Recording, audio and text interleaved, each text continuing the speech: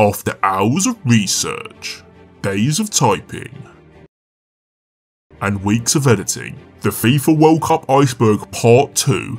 I know I changed the name. Looking back, the International Football Tournament Iceberg was a pretty long and shit title. Is finally out, and it's 40 minutes long.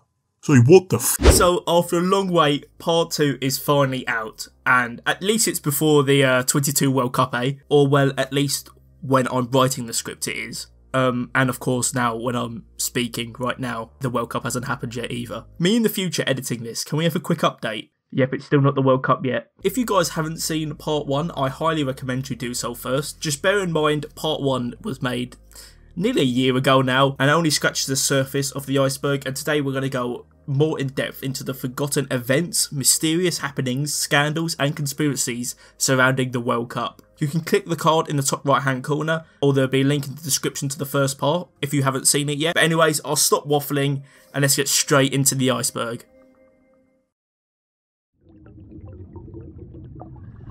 Alright, I was lying. I just need to shill some plugs quickly and then we can get straight back to the video. So I've got a second channel now. No, it's too. Oh! Well, no, shorter, less edited, but more frequent videos. Oh, fuck me! I say more frequent. I'm very inconsistent anyway. I can hardly manage one channel, let alone two. Also, I'm going to be uploading stream highlights there, which means I am streaming. Check me out on Twitch at Suitnotes if you want to see some scuff streams. And finally, just subscribe. Subscribe right now. Oh yeah. Cameroon Jersey 2002. So it's the 2002 African Cup of Nations. Cameroon, boasting the likes of Samuel Eto'o in the ranks, looked like favourites to win. And they did, but that's not what we're looking at today.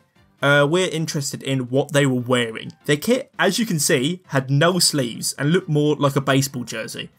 FIFA came out and said that their kit was illegal and they had to change it before they competed in the World Cup the following year. They did so by wearing black sleeves under the vest to make FIFA happy. But that isn't the end of the story. The Chads, Puma and Cameroon clearly had bigger balls than FIFA thought, and for the next African Cup of Nations, 2 years after the World Cup, they decided to outdo their original kit. But how? How would you outdo a sleeveless kit? Well, by wearing a onesie, obviously. Why can I just imagine Samuel Eto'o smashing in a 30-odd screamer wearing a bunny onesie? Shit! So back to the Cameroon kit. The shirt and shorts were joined together and FIFA were not happy about this. But Cameroon didn't care. They wore the kit the whole tournament anyway. They were handed a $154,000 fine and docked 6 points for the next World Cup qualifying group stage. The Holy Water Scandal. This is the first knockout round of the 1990 World Cup. Argentina play rivals Brazil. Previous to this match, Brazil has breezed through the group stages, finishing first while Argentina struggled, just sneaking through as one of the best third place sides. During the first half of the game, Brazil were dominant and Maradona was kept from having any impact on the game by the defender named Branco. During a pause in play, Branco drank a bottle of water handed to him by an Argentinian member staff. I think you might know where this is going. He later said he felt drowsy and disoriented after drinking that aforementioned bottle of water.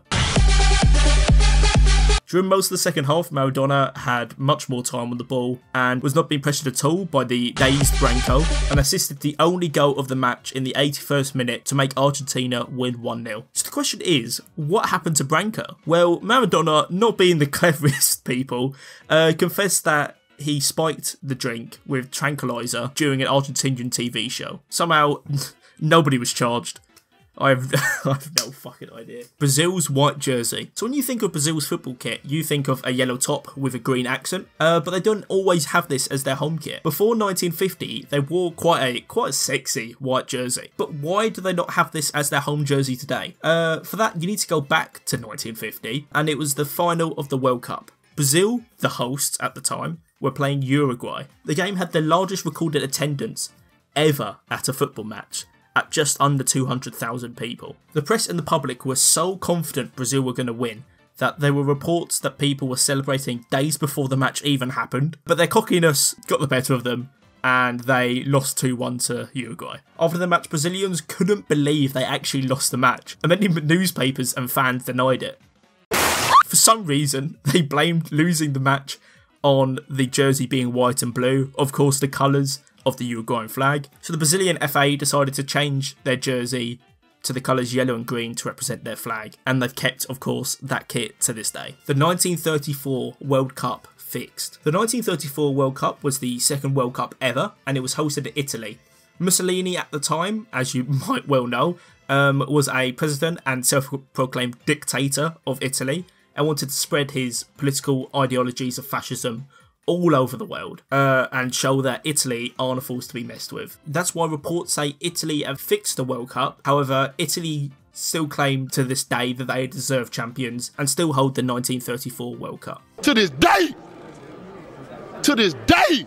France versus Ireland, World Cup qualifier 2009. Any Irish people that are watching right now, yeah, you know what's going to happen. It's the second leg of the final round of qualifying for the 2010 World Cup. Both France and Ireland finished second in their qualifying group stages, which meant they have to go through a knockout two-legged match to see who will qualify. The first leg ended 1-0 to France. The second leg, after 90 minutes, was 1-0 to Ireland, meaning they will draw in aggregate and the match will go into extra time. With 13 minutes on the clock, the ball is lumped into the Ireland penalty area. The ball came to Thierry Henry, who kept the ball on the pitch by using his hand twice, and then passing across for a little sweaty goal to his teammate to score. If you don't know, you can't actually do that. France held on to the lead and qualified for the World Cup, knocking out Ireland. The incident was labelled Le Hand of Frog. I think that might be a bit racist. Cheating their way to the World Cup clearly didn't help though, because France finished bottom of their group with an embarrassing 1 point from 3 games. Now I need to search up how this guy says his name. Right, got it. Mario Zagallo. I don't think I butchered that, but there's definitely going to be names later in the iceberg I will butcher. I'm looking at that one down there. Yeah, I'm gonna butcher him. This guy, Zagallo, he's a fucking baller. He's a Brazilian legend who not only won 2 World Cups as a player in 1958 and 1962, but also won it as a manager of Brazil in 1970 and an assistant manager in 1994. So altogether, he holds a record winning 4 World Cups. He also joined the greats of Germany's Franz Beckenbauer and France's Didier Deschamps to have won the World Cup as a player and a manager. Uruguay 4 stars. So if you didn't know, the stars above a nation's badge indicates how many World Cups they have won. Brazil, as you can see, having 5 and England having 1. So why do Uruguay have 4 when they've only won 2 World Cups? The duplication glitch! No. So apparently, football played at the 1924 and 1928 Olympics are the only 2 competitions outside the World Cup that are recognised by FIFA. And guess who won both of them? Yep, Uruguay. So because they're recognised by FIFA, they're allowed to have the 2 stars from before. Add that to them having the 1930 World Cup and the 1950 World Cup, and they've got 4 stars. Paul the Octopus. Now, Paul was a common octopus who predicted some of the 2008 Euros and 2010 World Cup matches. Basically, there would be 2 identical boxes, both with food in, and the box represented 2 teams that would play against each other. Whichever box Paul went to first would be classed as his prediction to win the game. Out of the 14 matches he predicted, he somehow got 12 right. With every match in the 2010 World Cup he predicted he got right. There's got to be some black magic going on there. In this weird change of events, this started a mini trend of animals predicting football matches, as crazy as that fucking sounds. With Leon the porcupine in Australia, Petty the hippopotamus in Serbia, and Manny the parrot in Singapore. Also, on another side tangent, there was a thriller made in China in 2010 called Kill Octopus Paul. I'm not making this shit up, which depicts Paul's predictions as being part of an international match fixing scheme. I don't know about you, but I actually kind of want to watch this film.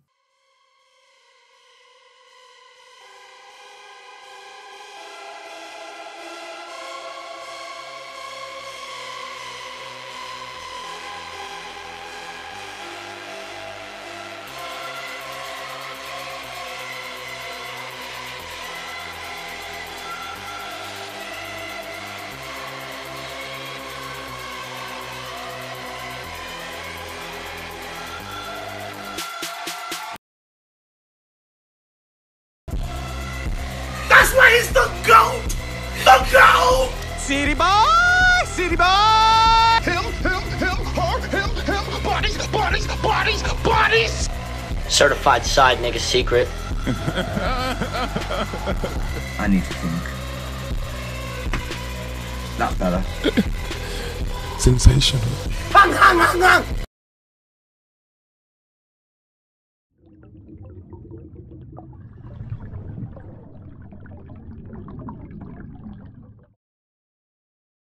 Lucien Laurant. So basically, he's a French footballer who scored the first World Cup goal ever in 1930. Apart from that, from what I can see, he's done jack shit. The Battle of Santiago and Aston. It's a 1962 World Cup and host Chile are about to play Italy in one of the most violent games in all of football. Good evening. The game you're about to see is the most stupid, appalling, There was lots of shit talking from the press before the match between the two countries, but in general, Italy called Chile poor and Chile called Italy fascists and Nazis. So as you can see, there was lots of tension before the match. And in the first 12 seconds, there was already the first foul. Oh, and did I mention, there wasn't actually, at this time, no yellow or red cards implemented into matches in football. The only way to send players off was by ejecting them off the field, and if they didn't comply, getting police to literally drag them off. This was implemented in the 8th minute of the game. The police intervened in the game another 3 times, while players either kicked each other in the head or sending dodgy hooks out like it's a YouTuber boxing match. Somehow the match wasn't abandoned. The game finished 2-0 to Chile. The referee of the match, Ken Aston, later implemented the idea of yellow and red cards in the later 1970 World Cup. Sweden 1994. So we got another underdog story, boys. Sweden was in the group stages of the 1994 World Cup, finishing 2nd and going unbeaten, winning against Russia and drawing against Cameroon and Brazil in the round of 16. Sweden played against Saudi Arabia in Dallas, where the game was extremely hot, reaching temperatures of 14 degrees Celsius or wherever the fuck that is in Fahrenheit. They beat them 3-1 and then beat Romania on pens in the next round. However, in the semi-final, they lost to Brazil. Their story didn't finish there because they got a bronze medal by beating Bulgaria 4-0 in the 3rd place playoff. Turkey 2002. Alright, this is the last underdog story for a while. They finished 2nd in a group just behind Brazil. In the round of 16, they faced one of the hosts, Japan, and beat them 1-0. Then they beat Senegal 1-0 and goal. But yet again, Brazil has come back and beat the underdogs to force them to a 3rd place playoffs. Anyway, they beat the other host, South Korea, in that 3rd place playoff and finished 3rd. Serbia and Montenegro 2006. So I've already talked about Yugoslavia in the first part. Their country disbanded in 2003, but for some political reason, I don't really want to research it, I don't really give a shit. Serbia and Montenegro wanted to stay together. So the country was called Serbia and Montenegro. That was one country was called Serbia and Montenegro. They qualified for the 2006 World Cup, but finished bottom of their group with 0 points. A week after their final match against the Ivory Coast, the nation disbanded, and it was just Serbia and Montenegro, not Serbia and Montenegro. Do you understand? They were one country, but now they're 2. The country only lasted for like 3 years. Bogata's Bracelet. So the defending champions at the time, England, went to South America for some friendlies to prepare themselves for the 1970 World Cup in Mexico. However, just before the World Cup starts, Captain Bobby Moore was detained in Colombia and accused of stealing a bracelet from a jewellery store. Though he was released a couple days later after there wasn't any sufficient evidence, and Bobby Moore just went to the World Cup anyways and played for England. 1966 World Cup fixed. So anyone can come up with conspiracy theories. I could just say the Earth's flat and nobody would believe me, right? This can't be real. This can't be fucking real. Nobody's going to believe a conspiracy theory unless you have evidence or in a place of power. Luckily for Zhao Zhao. He was a former FIFA president, so people actually listened. Well, sort of. He said the 1966 World Cup, won by England, and the 1974 World Cup, won by Germany, was rigged to let the host countries win.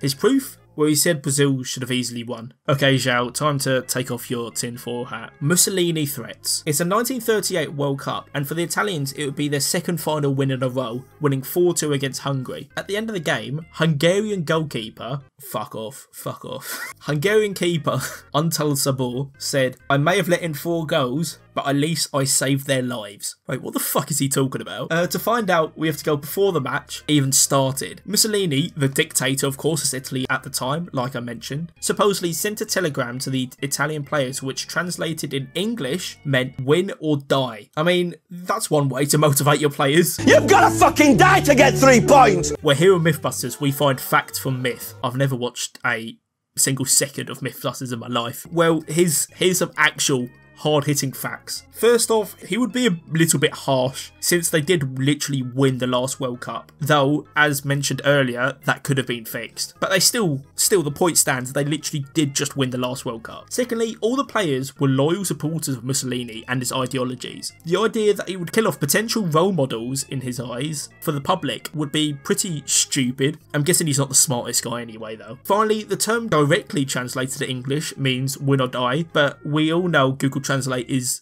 a bit shit. It was actually a common phrase back in the day that meant victory or bust. Basically meaning it's now or never. So that is myth busted. 2010 North Korean fans. I'm doing the quotation marks like with my fingers if you could see me right now. So North Korea in the first place being at a World Cup is pretty weird due to how their countries run, and the only time before qualifying for a 2010 World Cup was 1966. But the story about their fans is even weirder. Because nobody from North Korea is allowed to leave the country without permission from their dictator, a small portion of the fans were handpicked by the government, around 400 people. So that begs the question, there was more than 400 people at the World Cup supporting North Korea. So where did these fans come from? Well, the other 1,400 or so people were Chinese volunteers disguising themselves as North Korean fans. I mean, I could see Man City doing something like this for their home game soon. Just paying people money to pretend to be their fans.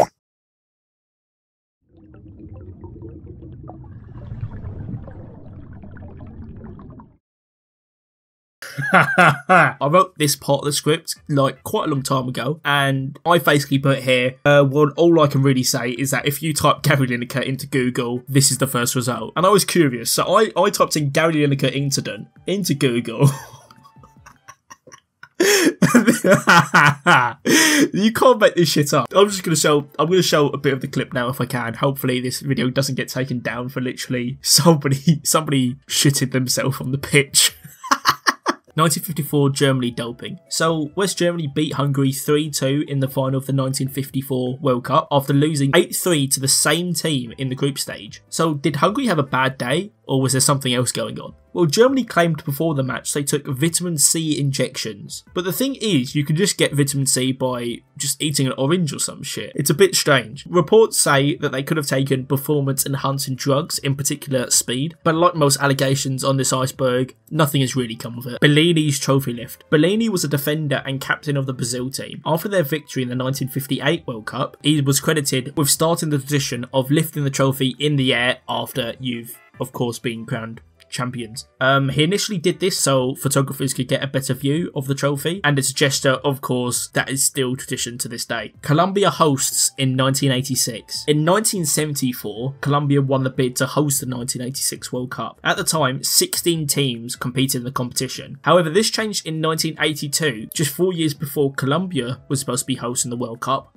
where FIFA decided 24 teams would compete. With less than a 4-year warning by FIFA, Colombia pulled out of hosting the World Cup due to not having the financial stability to accommodate an extra 8 teams. In 1983, only 3 years to work with, the host was changed to Mexico. Brazil vs Chile World Cup qualifier, 1989. So it was Brazil versus Chile in the last match of qualifying for the 1990 World Cup. Before the match, they were level on points, with Brazil leading on goal difference, so Chile would need to win to qualify. The score was 1-0 to Brazil. In the 59th minute, when a flare was thrown onto the pitch, the Chilean keeper Roberto Rojo went down, presumably hit by it. Chilean players crowded around the officials while Rojo was being treated. While this was happening, Patricio Yanez made a gesture to the Brazilian fans, grabbing his nuts. His cojones! His cojones! The Chilean team left the game in protest, and the game was abandoned.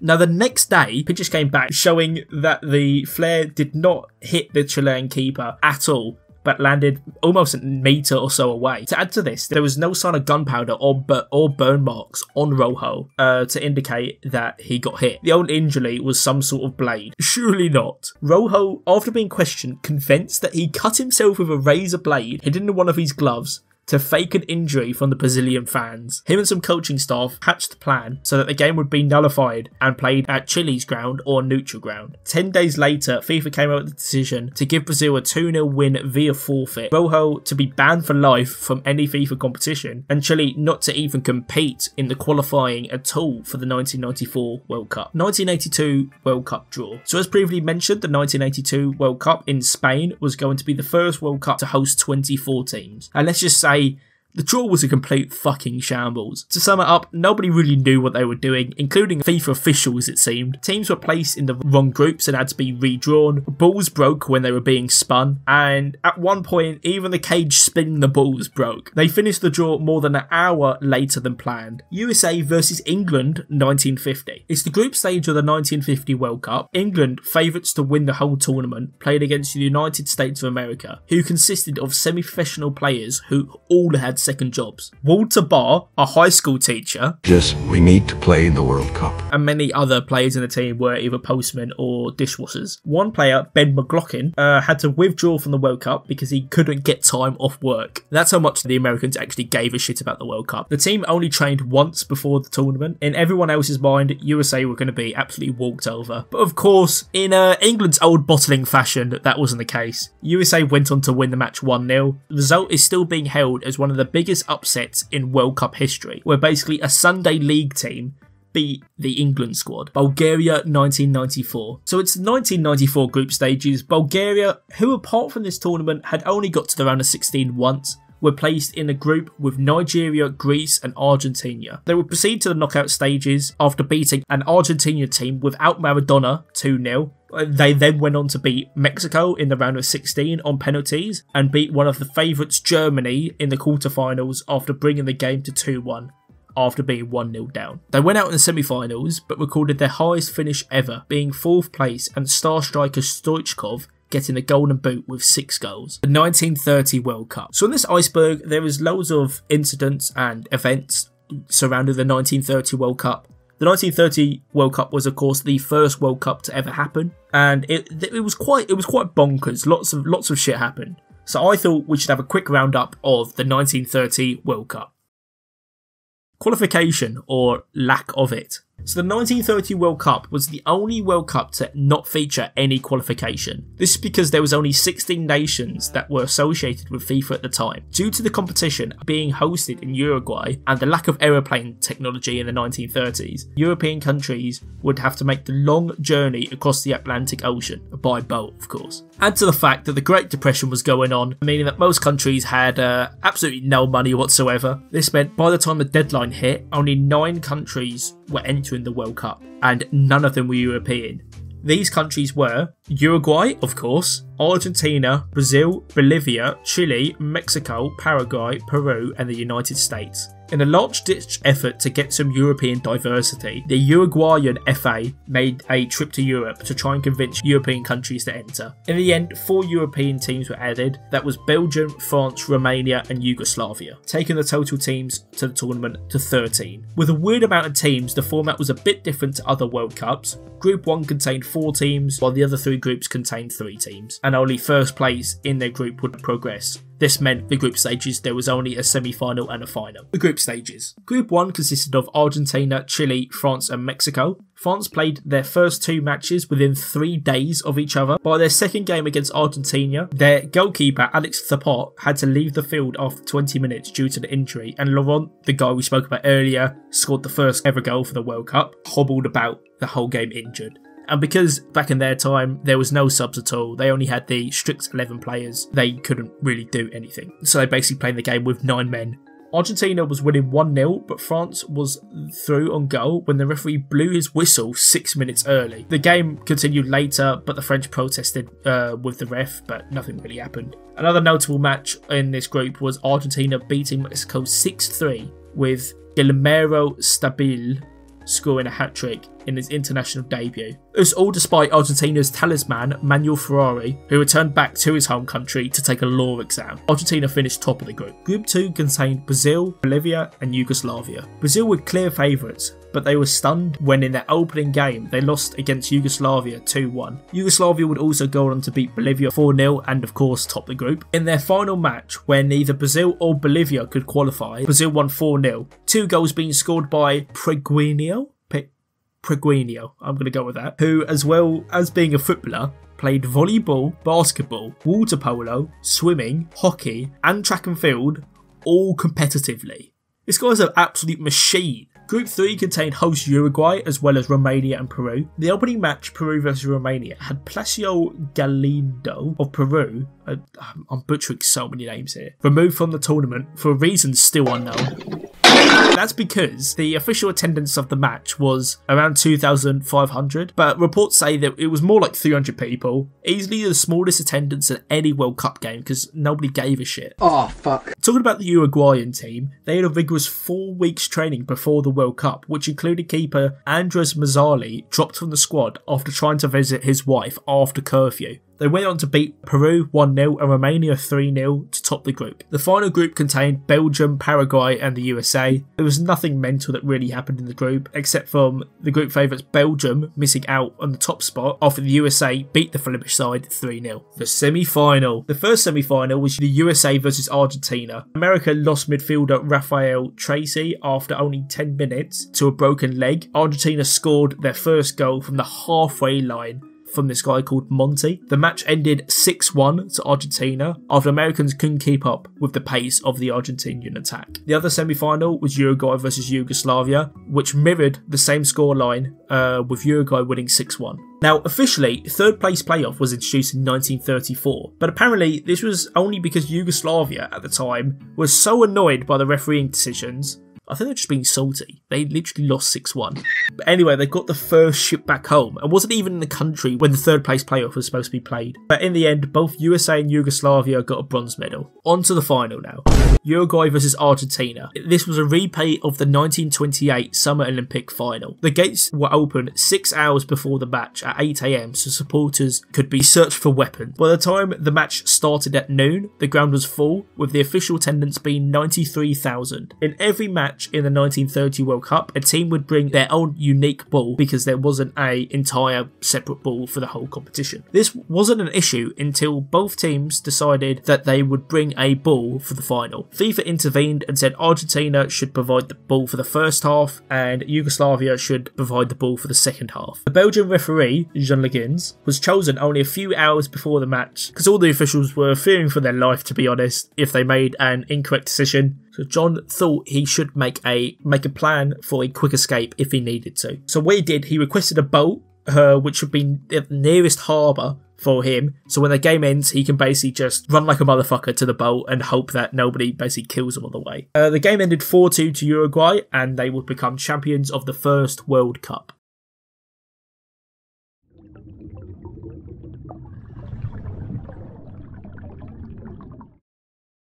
Fuck off. Sheikh Fahad Al-Ahmad Al-Sabah. Try fitting that on the back of a shirt. So Fahad was a prince for the royal family in Kuwait and was watching his team get absolutely smashed by France. Kuwait conceded their 4th goal of the match when defenders started protesting the goal because they heard a whistle somewhere and thought it was the ref, so they stopped playing. What a shit excuse. More protests happened and soon the entire squad and staff were arguing with the ref. That's when Fahad came down to the pitch from the stands to have a talk with the ref. Right, I'll tell you what. And he somehow got his way and the goal was chalked off. I guess arguing with the ref really does get you somewhere. Or not, because France scored again and the match finished 4-1 anyway. Jules Rimets' speech 1950. So as mentioned all the way back in layer 4 at the start of the video, before the 1950 final, everyone expected Brazil to beat Uruguay. So much that Jules Rimets, the FIFA president at the time, prepared a whole speech in Portuguese to congratulate the winning the World Cup. Instead, when Uruguay won it, he just silently handed them the trophy. Battisons collision. It's a semi-final of the 1982 World Cup. France versus West Germany. Patrick Battiston was subbed on for France in the second half. Only 10 minutes later, he would end up on the end of a through ball and he would be a 1-on-1. Battiston took the shot, which missed, but not before the German keeper, Harald Schumacher, jumped in the air, twisted his body, absolutely fucking battered Battiston in the head, which knocked him unconscious, with also suffering damaged vertebrae and teeth knocked out. In the end, Battiston made a complete full recovery, but what do you think was given to Schumacher? the one who committed the fucking mental challenge. A yellow card? A red card? Multiple game suspension? No.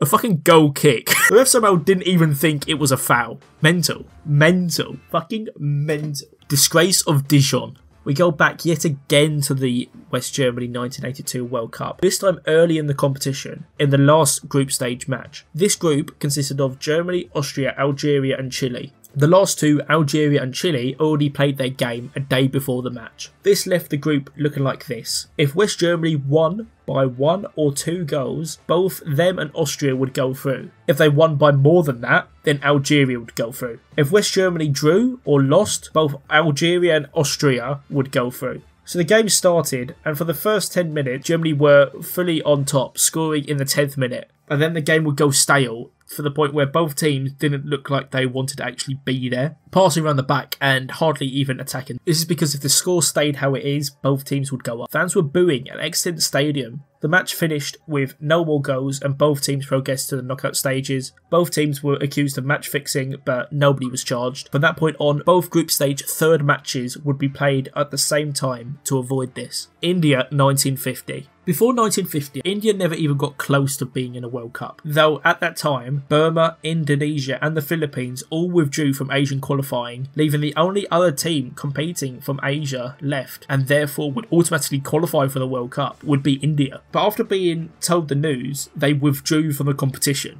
Now, reports say there were a few reasons why. First of all, the Indian Football Federation thought that the Olympics were a bigger competition and would focus on the 1952 Summer Olympics. How'd that turn out for you? Other reasons was that it would cost too much to travel to Brazil to compete. Finally, one of the most mental reasons is that FIFA was not allowing players to play in the tournament barefoot. Now, you would think that's quite reasonable, but it was very normal for Indian footballers at the time to not wear football boots at all, or any boots, just playing absolutely barefoot. And they were even allowed prior to the 1948 Olympics. Luis Monti. We already talked about Luis Monti and his antics in the 1930 World Cup with Argentina, but what if I told you he would reach another final? In fact, he would win the next World Cup, the 1934 World Cup. Now, some of you that are following along might say, well, Argentina didn't win the 1934 World Cup. And they didn't, but Monti's Italian citizenship, and he was playing for Juventus at the time, meant that he could just play for the Italian team and therefore win another World Cup. He is the only player ever to play in 2 World Cup finals with 2 different countries, and it very much stayed that way because since 2004 you can only play for 1 country in a match that isn't a friendly or under 23s. Basically, any World Cup, Euros, Copa America, etc. match before the age of 21, you cannot play for another nation. So theoretically, if you wanted to match Monti's record, you have to win a World Cup before the age of 21, then switch nations to somebody that you have citizenship with, and then win another final. I just kind of don't see that happening anytime soon. North Korea champions hoax. So we're back again with North Korea being North Korea. This time we're talking about the multiple alleged times the North Korean government have told the people that live there that they have won the World Cup, and probably other things. I'm assuming this would get used as propaganda, saying that they are the best nation and that Ronaldo could easily get spun by Kim Jong-un any day of the week.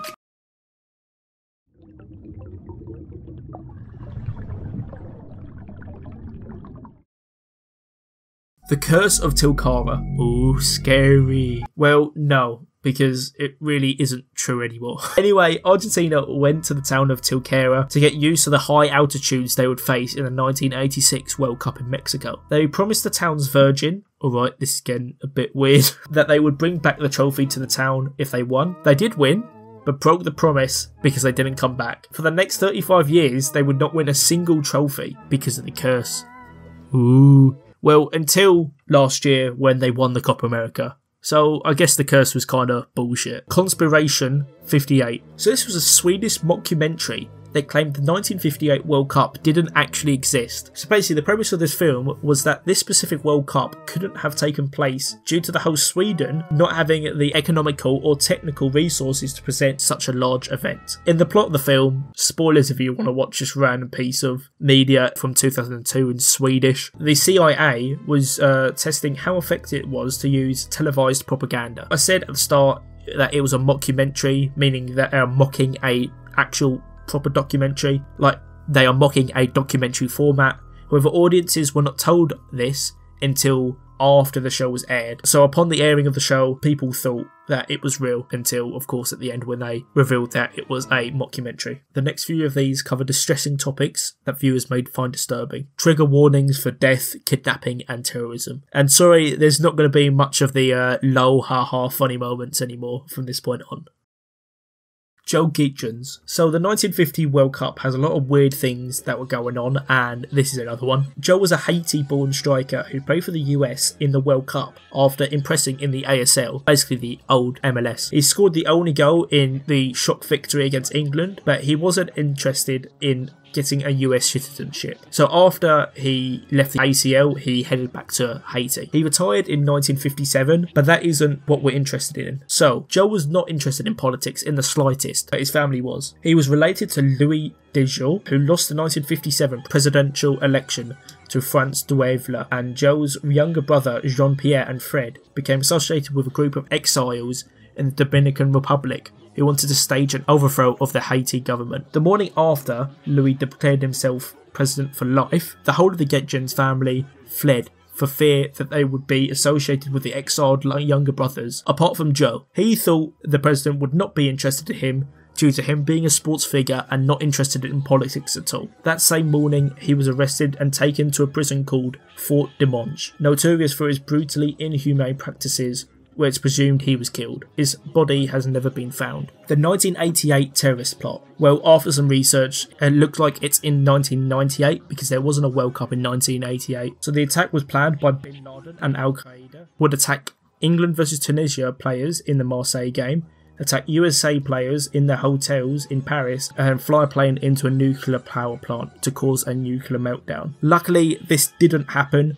Multiple raids happened before the World Cup, with more than 100 people being arrested in several different countries connected to the terrorist plot. Cruyff misses the 1978 World Cup. So Cruyff helped the Netherlands qualify for the 1978 World Cup, but retired from international football just before the tournament began. He would go on to play for another 6 years for his club. So why did he retire from international football? Well, this is how the story goes. In 2008, he was speaking to Radio Catalunya in Spain and was talking about in 1977, him, his wife and his kids were tied up by home intruders, and he had a rifle to his head. He didn't go over the whole ordeal, but he said that was the reason why he retired. He's quoted in saying, "To play the World Cup, you have to be 200%. There are moments when there are other values in life." Matthias Sindelear. So Sindelear was an Austrian striker who played just before World War II. He was regarded as one of the best Austrian football players of all time, and some say might be one of the most underrated. But it's one moment that we want to talk about today, and it's his last and Austria's last match before merging with Germany in 1938. The Nazis who controlled Germany at the time demanded that the Austrian football team after this game would combine with the German team. Austria would play, of course, Germany in a friendly. In this game, Austria would miss clear-cut chances almost on purpose, probably to appease the Germans. But in the last 20 minutes, Sindelear would score and celebrate extravagantly in front of the senior Nazi officials. Also, after this game, Sindelear refused to play for Germany, citing his age, him being 35 at the time,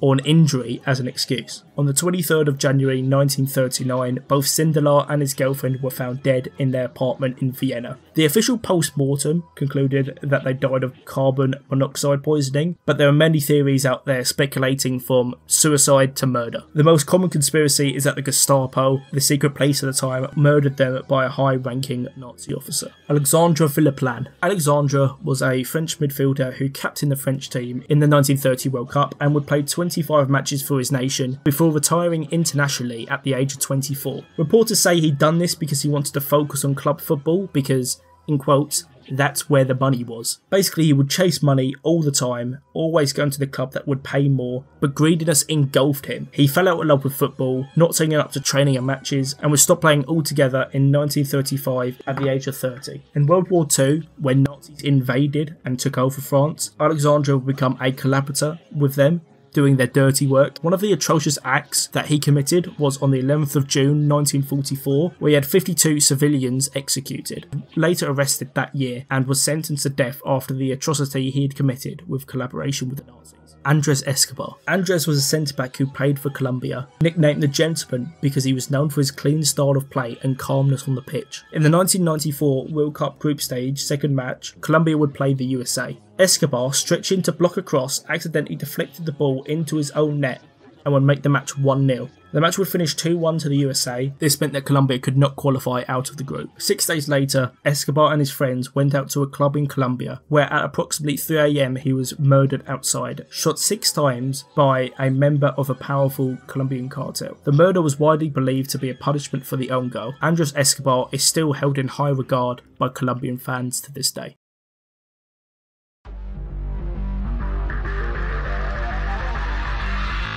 Wow.